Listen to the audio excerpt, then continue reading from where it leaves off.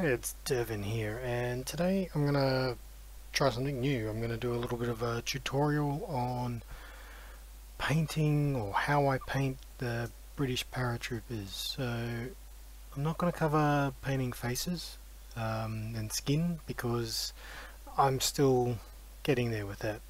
I started this guy here just before I decided I was actually going to do it, but I've got two guys here who are identical, so I'll work on both of them during the tutorial. So as I go through at each stage, I'll list the paints I'm using, and at the end I'll put or when I'm finished, I'll know all the paints I've used, and I'll list them down in the description. So we'll see how it goes. So to start with, we've got the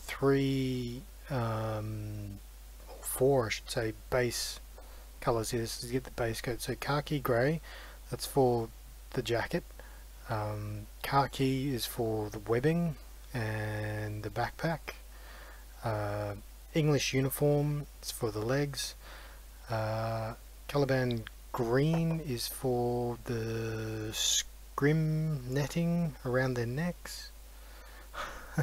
Yep, there it is. These guys have got a tiny little bit. If you have one of the ones with a helmet, I do the helmet as well in that. Also, I just forgot, there's one other colour,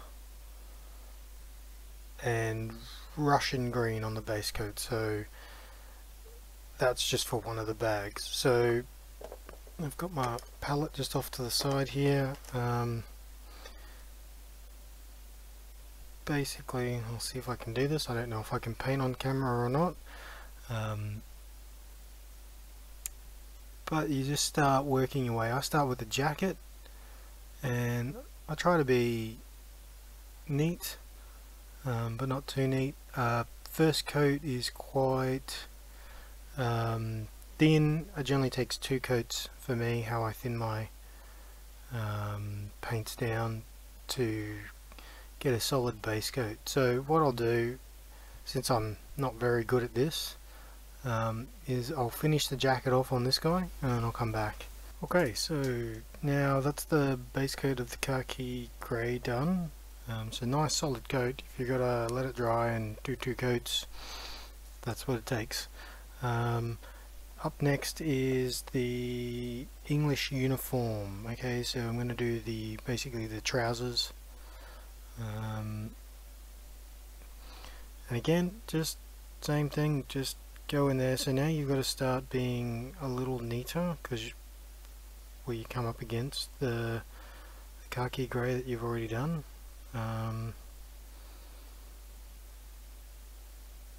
Yep. And again, I think I will come back. I'm still not used to having the camera in front of me, and the mini does make it a little difficult. It's interesting though, and I don't know whether to. Oh, and I have the light a bit too close as well. I keep looking up at the screen. Yeah. Oh, so I'll carry on. I don't think you really need to hear me waffle in between. And I'll come back once the English uniform is done. So that's the English uniform done. Up next is the khaki. So this is for doing the webbing.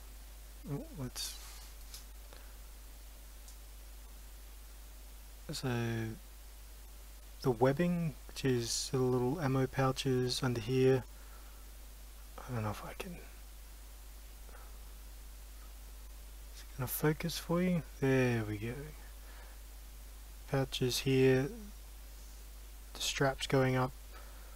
The backpack here, but not this bag here. This bag here is what I will do with the Russian green.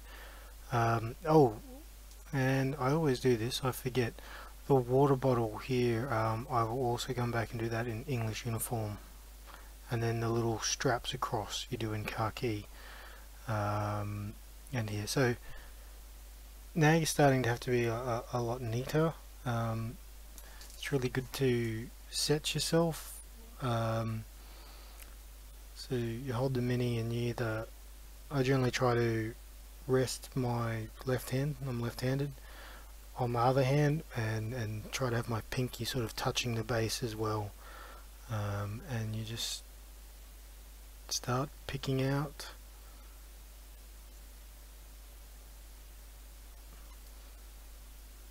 the webbing.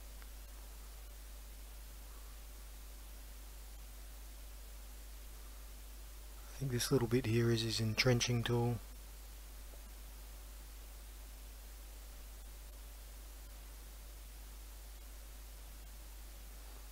I'm actually not sure what this piece is.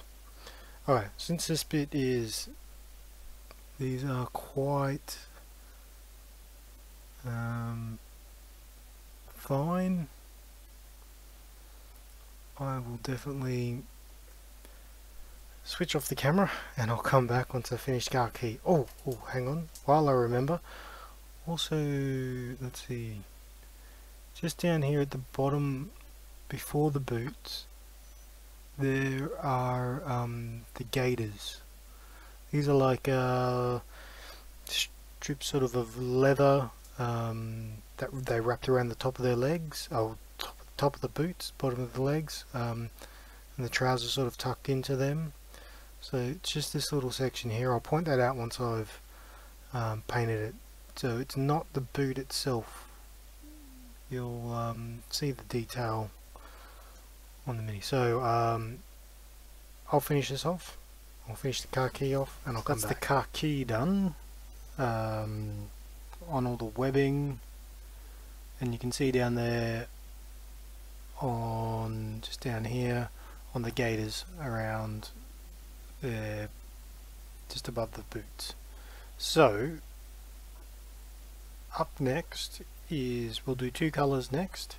One is the Russian green,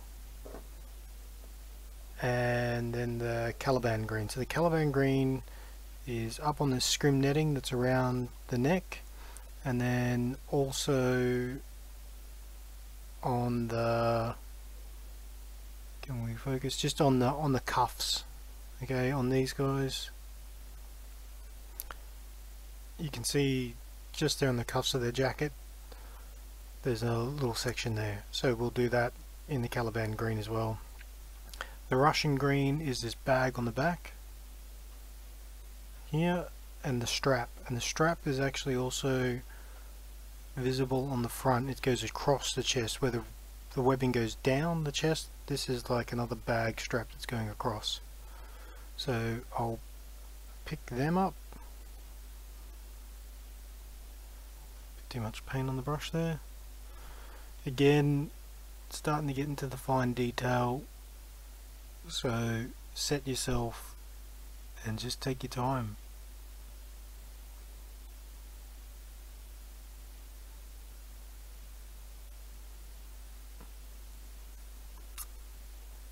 You can see I don't know, I'm pretty terrible at this. I move the mini around all the time just to get the right angles. Whatever kind of works for me. Don't be too concerned if you make a mistake at this stage, because you can just go back and hit it with the base color for that area if you go over the edge.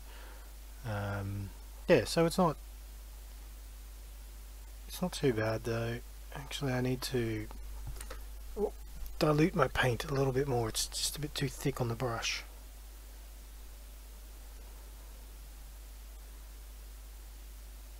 There we go, that's much better.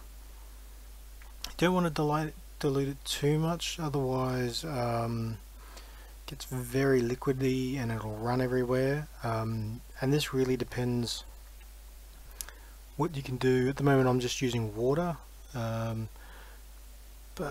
it depends on the paint and your water in your area. So I have tried using distilled water to get more consistent results, and that's not too bad.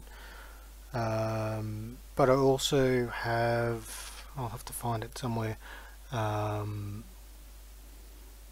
just a second. I also have, what is it called? Thinner medium from Vallejo, which is really good. It still gives a bit of viscosity to the paint, even though that you've thinned it down. Yeah. Oh, so I'll finish this off and do it on the other guy. I'll do the Caliban green as well, and we'll come back for the next step. So that's the greens done. You can see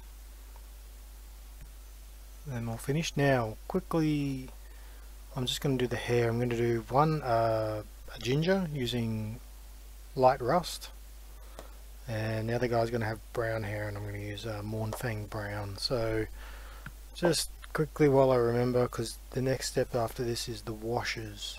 So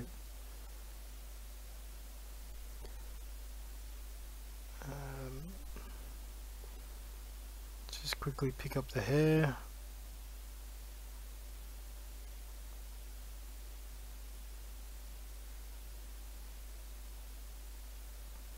I mean, I could have probably just said both of them have black hair, but you know, let's just mix them up, add a bit of variety into the team.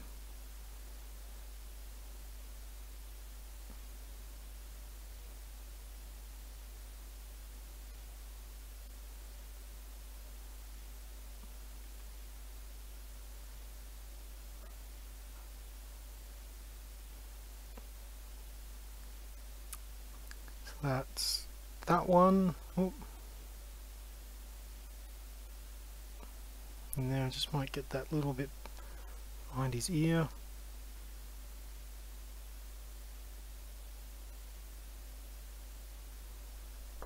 Okay, and now I'll get the second guy done with the Mournfang brown.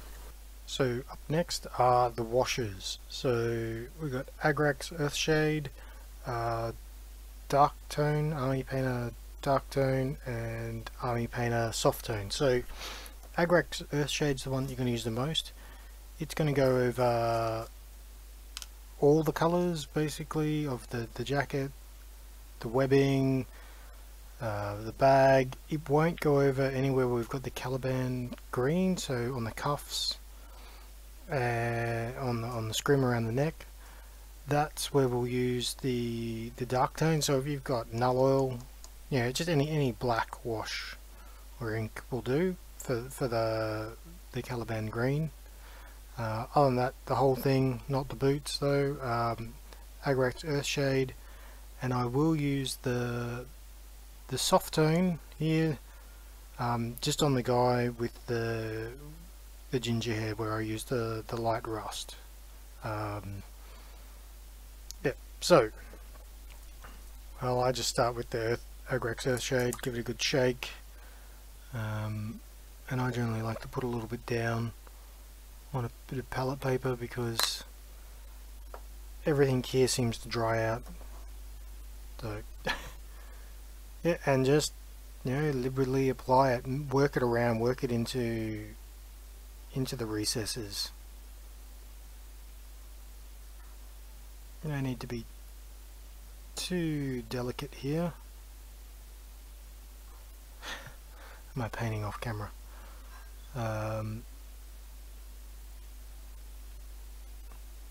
Yep, just work it around. Make sure you push it right into the gaps there at the back. Just take your time around on the collar, up near the face.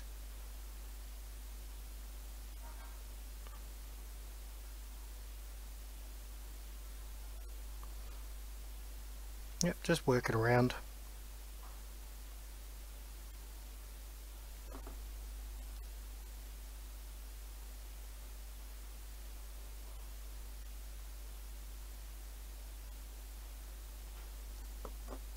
Okay, so I'm going to finish these off and I'll come back once the washes are done. You'll need to leave them obviously for a little while after you do the washes, because you need you need them to be completely dry for the next stage. Now we're on to the fun part, really, the details. So the first step is highlighting. So you're going to go highlighting with the base colors. So you're going to go over each of the base colors that you've put down, that you've washed with the base color. So with the jacket, again, that's the khaki grey. Make sure your paints are quite thin with this, because really you're just sort of working your way along and picking up the top parts.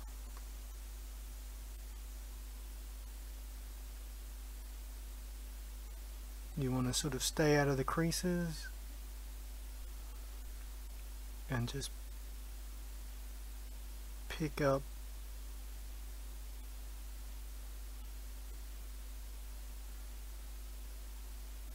all the high parts. Well, I've said that several times now. I enjoy these steps because it's really when you start seeing, you know, all the details stand out, and I like it. It doesn't feel as tedious. You know, base coats to me is where it gets a bit tedious, but I don't know, I'm getting better at base coating, so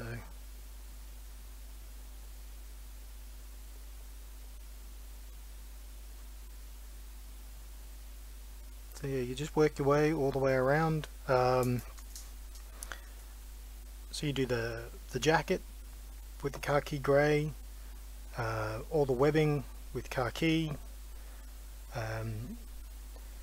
and the pants, trousers with the English uniform. So I'm going to do that, then I'll come back and we'll do the next level of highlighting after that.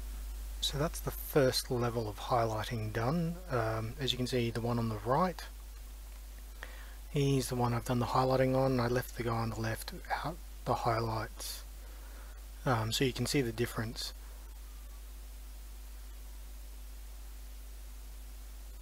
Also forgot to mention that you should do the little green backpack there. You should just highlight it with Russian green. Just its same base color. So the next level of highlights, what we use is, here it is, Iraqi sand. Okay, and now we use this basically to lighten the colors that we have. So on my palette here, if I make some room, you can see across the top, this is the khaki grey, that's the khaki, and that's the English uniform. Over here is the Iraqi sand, and this little splotch here is where I've mixed some up before. Need to get a little bit more water on there. So get a bit of khaki grey there, and it's not 50-50 this first or the second highlight here. It's really probably 75 25, so like only about 25% Iraqi sand. You can see how quickly it lightens it up, so we really want to, I don't want a huge transition. There we go, that's a much closer match. Maybe just a little bit more khaki grey. Yeah, so you do that with all three of your colours, and again, just wipe off a bit off the brush again, and you just go around again. You're being quite subtle. You're just picking up the really highest of highlights, and you're paying, I suppose, more attention to lighting now. The first one was really just to give a bit more definition. I'm not even painting on camera, to the uniform. This one is really about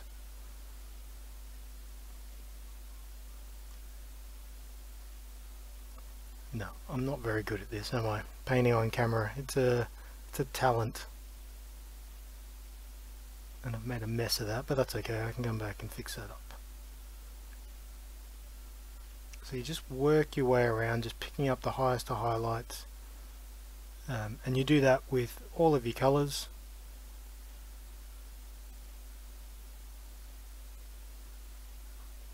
Okay, so I'll carry on, I'll do that, and then I'll show you the comparison again between the two guys. So it's the second level of the highlighting complete. You can see there the difference between the two. The webbing really starts to stand out. The high points are much brighter. You can take it another step further if you want, just mixing in more Iraqi sand, but looking at this, I'm happy with that. So the next part is doing basically the Denizen Smock camo pattern on these guys. So start with Dayad bark and Luftwaffe camo green, and I'll just get a little, I'll start with the green. It doesn't really matter which one you start with, and you just pick some points. We'll get some focus on this, and you just start doing sort of these broad strokes around. You just work your way around, just doing them here and there.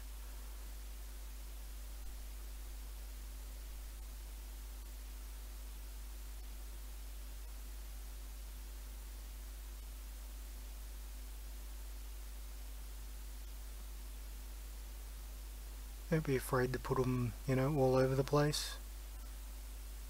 But you don't want too much. You're not painting it green.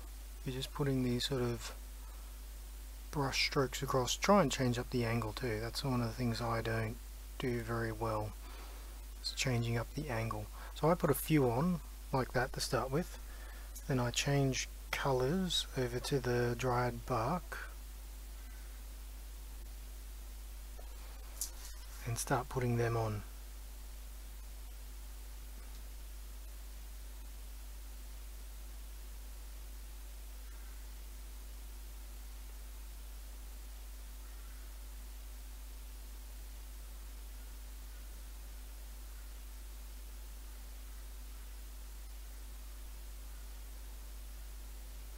Sorry, I'm sort of holding that out of the way of the camera again, but I'm just trying to see what's going on and where I should be putting these. So I don't really know what else to say about this, but you just sort of play around with the pattern and switch back and forth.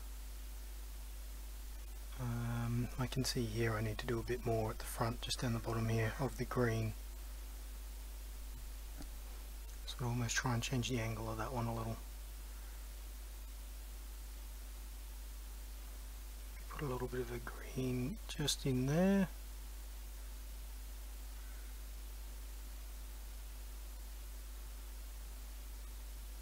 It'll focus for us. So you can see I've got little smatterings all the way around.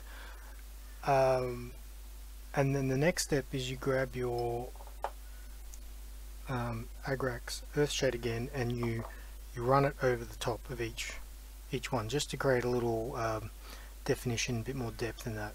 So I'm going to do that, and I'm also going to go off and highlight the other guy and get him up to the same level, and I'll come back after that.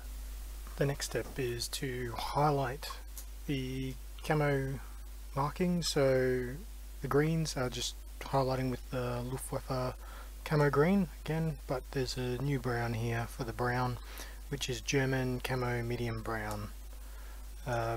Really simple. You know, you're really just aiming for the middle of the patches and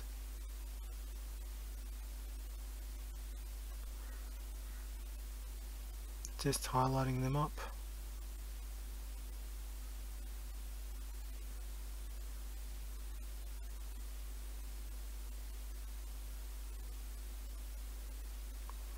So sort of go for the high points and then towards the middle.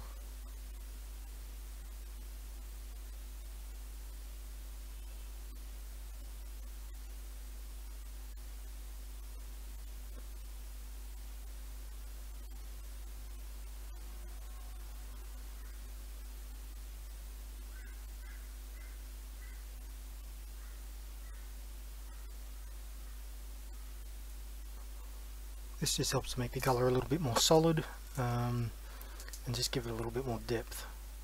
So it's pretty simple. I mean, that's the green done. Do the brown now.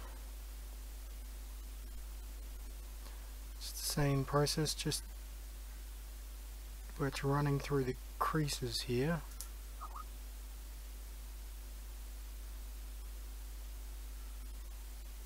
Just got to be a little bit more careful.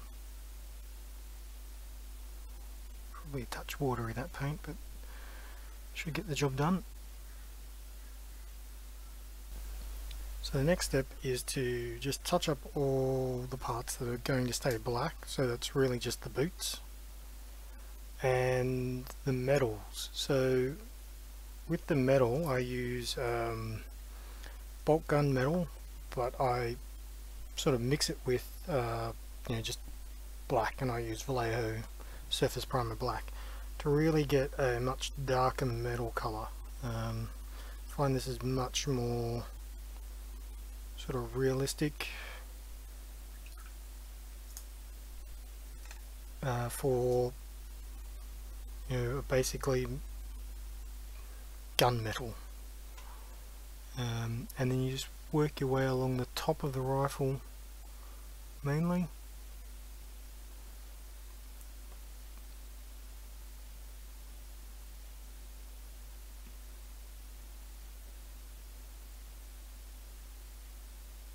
The barrel done.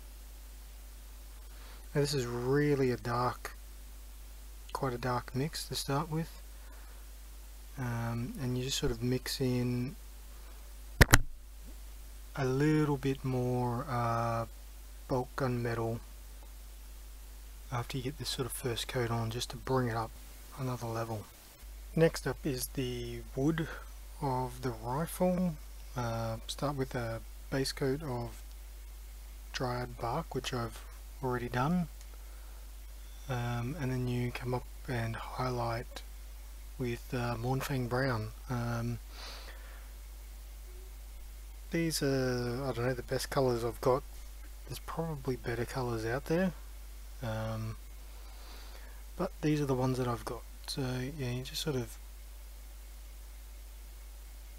picking up the edges and sort of dragging it down.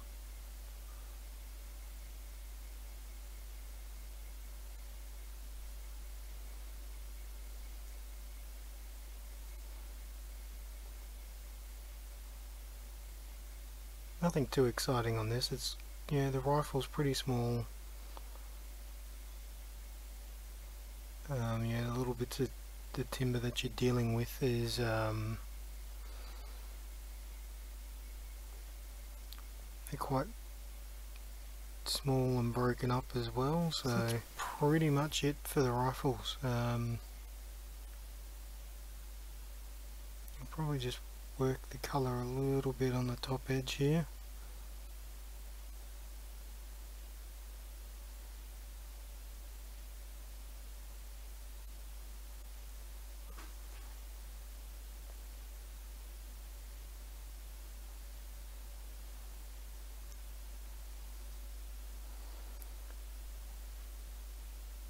But that's it. Alrighty, on to the last part, the beret. So I base it with the Hull Red, and then sort of do a blend between the Hull Red and Mephiston Red, and sort of go all the way up to Mephiston Red on top. So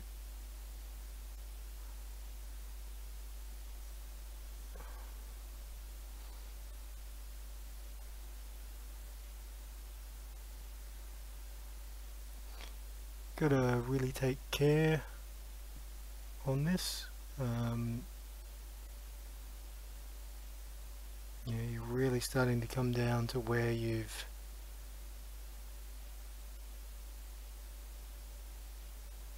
painted other areas already, so not a lot of room for mistakes.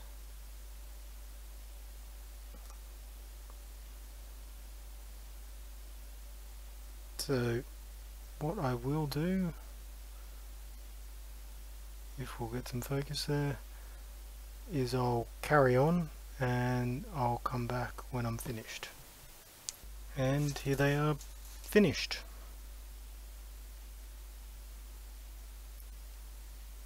So hopefully that was useful for someone out there. I had fun doing it. It was something a bit different from what I normally do. Painting in front of the camera is an interesting challenge. From here I'll paint the bases brown. I've got a cheap brown paint somewhere. I will paint them brown. Then I've got my little mix of flock and coffee grounds and random stuff that I'll glue on. I'll give them a matte varnish, and I'll probably add some decals to them. These guys will probably both be private, so they'll just get the paratrooper symbol up on their sleeve. And I've nearly finished painting the section that they're part of, so in the next few days there will be like a showcase video of that section up, which will include these two guys. So thank you for whoever's stuck around this long, and keep hobbying, and I'll see you next time.